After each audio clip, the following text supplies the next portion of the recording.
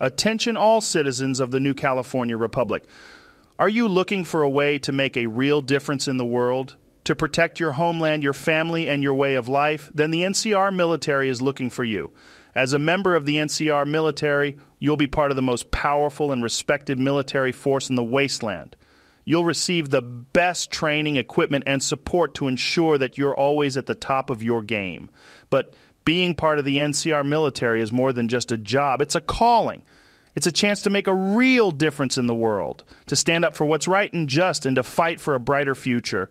So if you're ready to step up and be part of something bigger than yourself, if you're ready to serve your country with honor and distinction, then the NCR military is looking for you. Enlist today and be part of the legacy of heroes who have defended the NCR for generations. Remember, the NCR military, defending our way of life, no matter the cost. A huge thanks to the wonderful folks at the NCR Propaganda, Recruitment Office, for sponsoring the Joe Rogan Experience, the New California Republic's #1 podcast.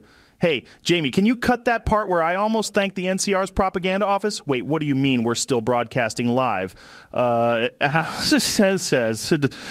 Oh, fuck.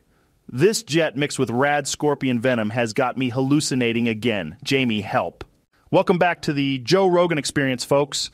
Today we have a special guest on the show, President Aaron Kimball, the leader of the new California Republic, currently occupying the Mojave Wasteland.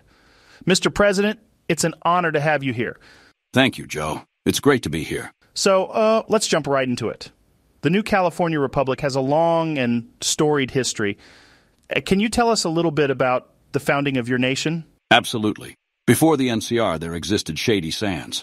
The town was rife with conflict, with constant problems from rad scorpions and raiders alike. That was until the Vault Dweller stepped in. He single-handedly saved the town, and we still praise him as a hero today. Afterward, the new California Republic was founded in 2186 by Aradesh, who is also our first president. Our primary goal is to create a stable democratic society that could thrive in the post-apocalyptic world. That's really interesting.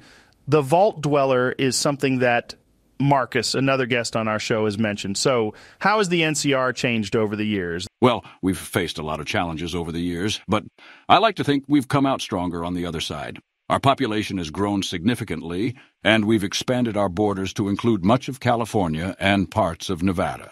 One of our biggest challenges is dealing with the various factions and groups that exist in the Mojave Wasteland, where we're currently occupying. Those damn raider junkies, which we conveniently name fiends, have been giving us trouble left and right. Also, the cons have been a consistent problem for us. Some may call my take controversial, but Bitter Springs was justified. We've had to fight a number of battles to establish our presence here, and there are still threats that we need to deal with on a daily basis. That's a really bold take about Bitter Springs. Speaking of the Mojave Wasteland, what can you tell us about the situation there? I've heard rumors of a conflict between the NCR and a group called the Legion. Yes, the Legion is a formidable enemy that we've been dealing with for some time now. They're a highly organized military force that's dedicated to the destruction of our republic. We've fought several battles with them already, but they continue to be a thorn in our side. That sounds like a tough fight. How do you plan to defeat the Legion? We have a number of strategies in place, but our primary focus is on winning the hearts and minds of the people of the Mojave. We believe that by demonstrating the benefits of democracy and freedom, we can show the people that the NCR is the best choice for their future. Well, it sounds like you have your work cut out for you. Another question, if you may. Many people have accused you of being corrupt and serving the will of the Brahmin barons. What do you say to these valid accusations? I'm sorry, Joe, but those accusations are completely baseless. The NCR is a democracy, and I serve the will of the people, not some wealthy elite. The Brahmin barons have no special influence over our government or our policies. Okay, but there have been reports of corruption within the NCR government, including allegations that some officials have accepted bribes from the Brahmin barons in exchange for favorable treatment. How do you respond to those claims? Those claims are simply untrue. We have a strict code of conduct within the NCR government, and anyone found to be engaging in corrupt activities will be punished to the fullest extent of the law.